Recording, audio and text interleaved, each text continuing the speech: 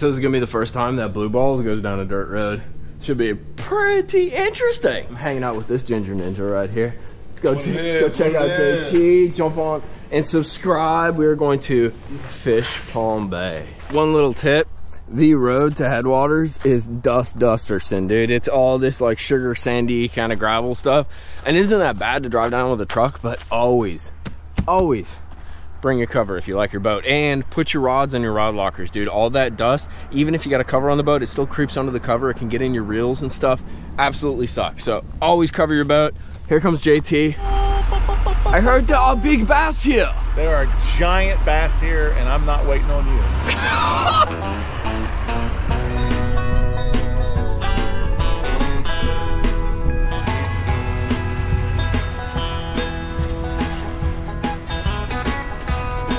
Bit of a circus, but that's why you show up at 9 o'clock. And we found another one of my buddies. Hi, Asian Rob. Rob does those epic shots on MLF that you always see, dude, but he cannot park a rig. Look at that. He parked this in. When he got here, he parked this in, dude. So what's on the venue? What's going on? It's epic. Look who's here. I know JT's here. JT's. There's all these. Chris is all Danes here. Roland Martin's. That's Roland's car. All these Roland's always here. All these famous people. We're not at that hashtag. What would that be? Like upper level. Hashtag pro bass fisherman. We're just a bunch of dirtbags trying to catch a fish. What he doesn't tell you is he caught a 12-pounder out here on a bed. Epic. Did I just see that shit go down right there? Hey, you think I'm a pimp? You think I'm a bass pimp? My new buddy Mark just got shiner delivery to the ramp. I mean, that is straight. You know, front door service. Your name is no longer Mark. It's Bass Pimp. He is the Bass Pimp right there, my new buddy Mark. I can't even use my map.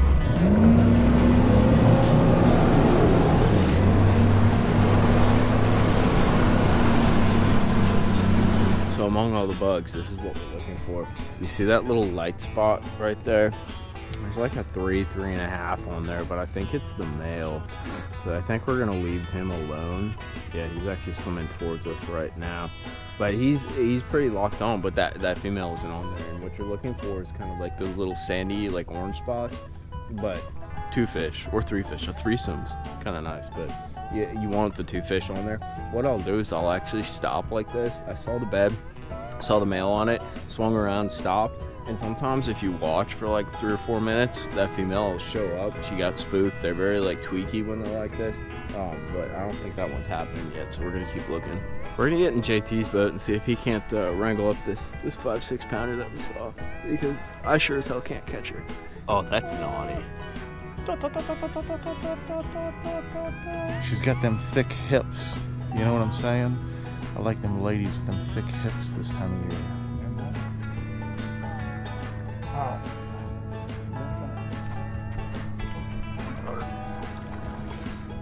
I got her. I thought I messed it up there a little bit, but I didn't.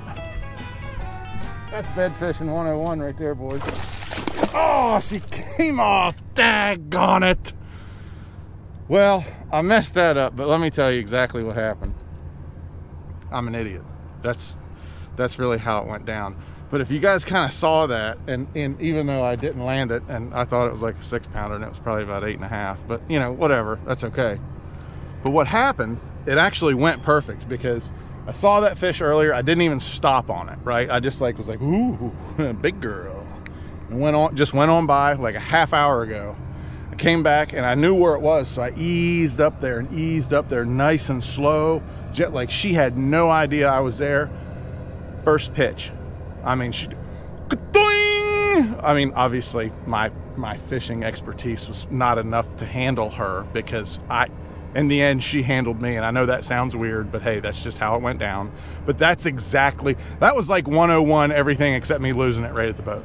That was perfect. And if you guys do that when you're sight fishing, you know, sight fishing is such a niche time of the year, but when it works, like that's how you do it. It was like when you first see a fish, don't just get all, you know, little drummer boy all excited and try, like, just to be like, oh, nice, and just ease on by, go on by her, let her settle.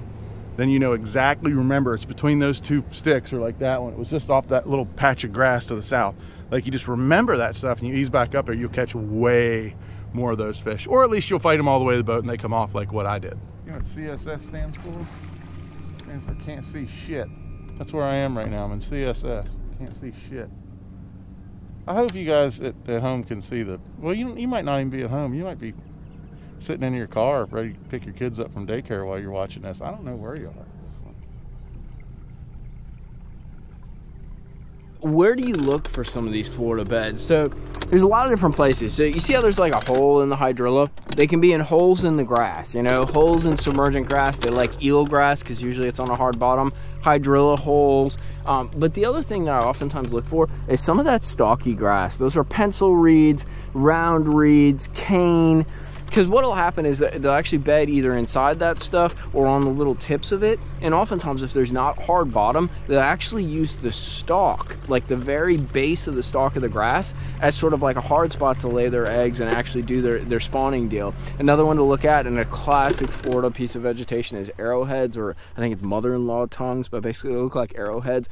But all of those either indicate hard bottom or the stem provides a base for those bass to actually spawn on. One of the hardest things is telling how big these fish are. So JT found this one and down there, and we've it looks like it's this long. Yeah. But if it's only this deep, it might only be this long. You know what I mean? Like yeah. And if it's deeper than I think it is up there, then maybe she's this long. Like, I don't know. You don't know till you throw. We had one with me, Glenn Brown, and Val on Rodman, and I could have swore it was like a 5-6 pounder, and Glenn's like, yeah, it's a 5-6 pounder, dude. And Val broke it off, and then Glenn's like, yeah, let me dick around. He pitched it, dude. It was like, I think it came in at 11, like 2 on a boga grip, which, you know, was kind of way off, not like perfect, but yeah, talk about it's easy to misjudge them. Well, so that's one of the things, like, I'm sitting here thinking right now, because between us and her or him, you never know. Let's not be judgmental here. You know, let's be inclusive. Between us and that fish, there's a lot of what I like to call obstacles.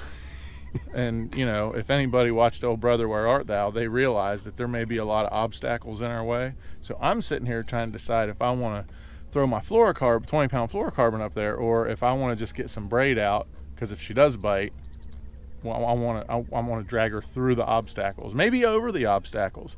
Anyway, I want to get her from her area into our area so we can show her to you.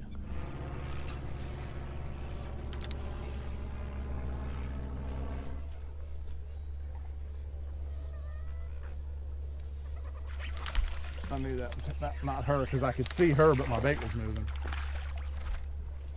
So what are you gonna do? You gonna put back? Or you gonna hold on? Oh, I guess you can't hold on. Yeah, here at Headwaters, normally you would hold on to this fish, and maybe we'll confuse him a little bit by putting him right in that mat right there. He won't find his way back as quick. So most of the time, if you catch the male off of it, then the female will start to guard a little harder, and maybe she will. I want to get back in there as quick as I can, but I want to make sure that my bait's right. I don't want to have any kind of excuses. I'm hung in a piece of grass that's in the bed, and she's mattered shit. That was her swirling, dude. Oh, that yeah, wasn't no, a I can see tilapia. it. Oh god, she's losing her mind. Oh, I know. I won't want to go home to her tonight, dude. Ain't no fucking way. Well, you know, I don't think we're gonna catch that one. We wasted about a half hour on it. She actually bit it 2 or 3 times. I didn't capitalize. My capitalizing today on the bed fishing has not been very good, but there's definitely some starting to move up and some big ones. I've seen a lot of fish today, but I just didn't want to stop and mess with anything that wasn't, you know, what I felt like was a, you know, 6-pounder or bigger. So sometimes you just got to give up. It just, you know, you go put your give up pants, go put your sweatpants on, just go lay on the couch. Just give up. Don't worry about anything. We're gonna wrap this thing up. No dice. But we got to hang out with JT. Sometimes that's the way bed fishing works, though, right? Like, sometimes it just doesn't pan out. And, you know, we really thought today, like, we had a little bit of a cold snap, you know, last week, and really thought, you know, like 3 days ago it started really warming up. Yesterday it was hot. Today, like, dude, I'm sweating out here today. Like, so, like, everything lined up that they should have been laying on beds everywhere, and they just weren't. I mean, we found a few. We found a couple of big ones. But 1,000 tilapia. And 1,000 tilapia, but it just wasn't, you know, like the bass fishing manuals clearly stated, you know, in chapter 7, verse 6, subchapter E, F, that it should have been everywhere, and they weren't. But that's how it is sometimes. We did get to hook a few. Had one nice one kind of to the boat. A giant. It was pretty cool. Maybe to the Yeah, I had equipment failure. It happens. That's what Miller Lite's Hey, for. my strang broke. The string broke, but he's got a Miller Lite in the cooler. He'll be good to go. Sometimes though, you got to commit to it, and that's what we did. Like we literally, I think you had maybe 1 or 2 rods on your deck. Yeah. I had 1 rod on my deck, and the trolling motor was on high. But it is what it is. Hit that like and subscribe button, and go see my buddy the Ginger Ninja on his YouTube channel if you guys like headwaters fishing and heavy cover fishing. Hit that like and subscribe button though. We are out.